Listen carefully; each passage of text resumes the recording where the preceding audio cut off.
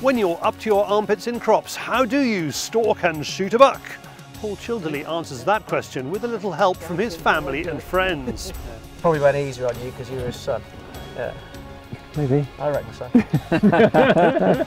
And curlews are making a comeback in Northern Ireland thanks to gamekeepers. Deborah Hadfield looks at how shooters are beating birdwatchers in a conservation success story. Without predator control, I would say you'd probably get 10% of the wildlife that we have now. We have a competition for you to win a bivvy stick, a brilliant device that turns your ordinary mobile phone into a satellite phone.